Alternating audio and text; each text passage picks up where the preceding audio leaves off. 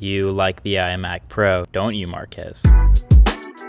Hey, what is up guys? I'm KBHD here, and in my last video, in that WWDC recap, we talked a little bit about the brand new announced iMac Pro, and I kind of mentioned it possibly being a little bit of a trap, and I wanted to elaborate on that a little bit. So keep in mind, this is a brand new product, and it was announced, but we're not actually gonna see it until about 6 months down the road. It's gonna be in December of this year. Pretty rare move from Apple, but this is, until then, everything we know is definitely true about the new iMac Pro. So first off, it's gonna look from the outside like any other iMac, but space gray. So this behind me is the brand new 2017 Kaby Lake 27-inch iMac, and it's a pretty high-end machine in a lot of ways by itself.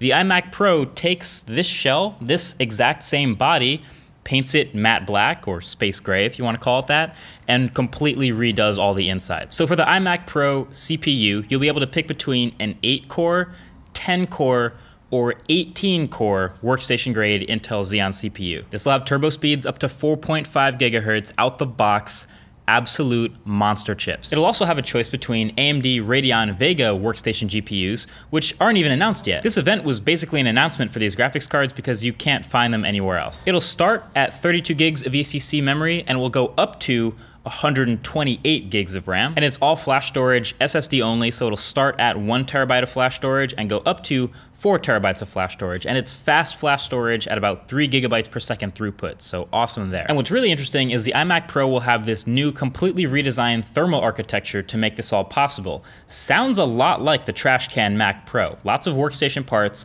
crammed into a small space with a completely new thermal architecture and new fans to make it all possible. And then of course up front it'll also have this updated 5K display. It's updated meaning it's a little bit brighter, up to 500 nits. It supports the entire P3 color gamut. It's already a great display. It's a little glossy for my tastes, and we'll get to that in a little bit, but it's already a pretty great 5K panel. And then the ports on the back of the iMac are updated as well, so you get your headphone jack, you get an SD card slot, 4 USB 3 ports, 4 Thunderbolt 3 USB-C ports, and a 10 gig Ethernet port. And back there you can also see the new vents on the back that aren't on the backs of normal iMacs, so some serious ventilation to go along with this new cooling system. And then as a nice little touch, the iMac Pro comes with some exclusive space gray accessories, a matte gray trackpad, a matte gray Magic Keyboard with number pad, and a gray Magic Mouse to top it all off. So, should you buy it? Who is going to buy an iMac Pro? Well, first off, this iMac, this highest end regular 2017 iMac, is already a pretty high-end machine in a lot of ways, like we've said,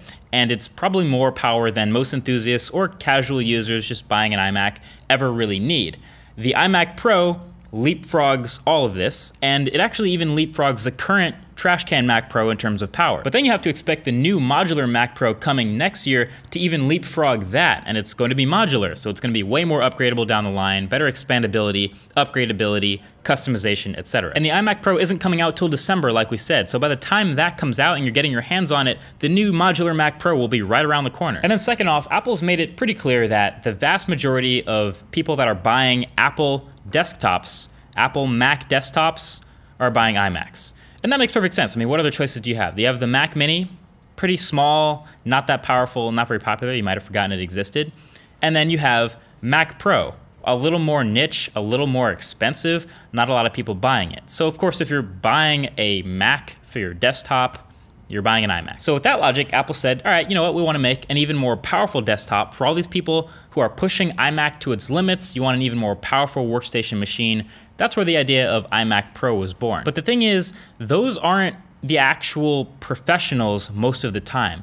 And the people who chose the Mac Pro over the iMac chose it for a certain reason. And those same people are most likely going to choose the new Mac Pro over the iMac Pro again. So basically the question is, what buyer is there? Is there a buyer that's gonna want a more high-end machine, a workstation grade Mac that's more powerful than the current iMac, but can't wait for the new Mac Pro to come out?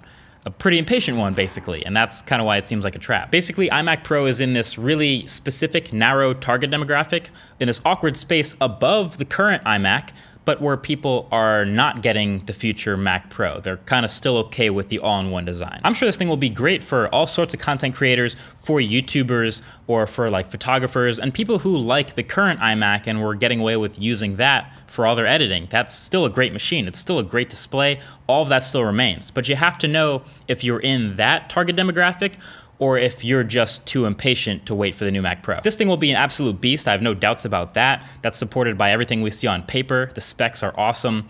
But the biggest downside for me with this thing is, of course, that it's not really upgradable, just like the current iMacs. It doesn't appear to have a RAM hatch like previous iMacs have, so that's not upgradable. And iFixit says that you can technically get to the CPU and change it if you want, but most people won't be doing that. So you're expected to live with the specs that you buy for the entire life of the machine. And that's what separates it from the new modular Mac Pro that we're still expecting. The 5K display is great, you know, but what if I want to upgrade to a not glossy display, or maybe an 8K display a year or two down the road? You know, the GPUs are great, but what if in a year or two, GPUs have gotten way better and I want to upgrade it to a newer, better compatible one? It's just that all-in-ones like the iMac have to be replaced all in one, and it's kind of hard to get rid of an iMac Pro that starts at $5,000 when a couple new GPUs come out. And that's just the starting price at $49.99, but it's anyone's guess what the highest end fully loaded iMac Pro will cost. My guess will be it'll be around $9,000. That's my guess. Maybe you can leave your guesses in the comment section below,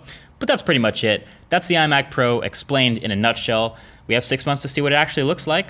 Until then, thank you for watching. Talk to you guys in the next one. Peace.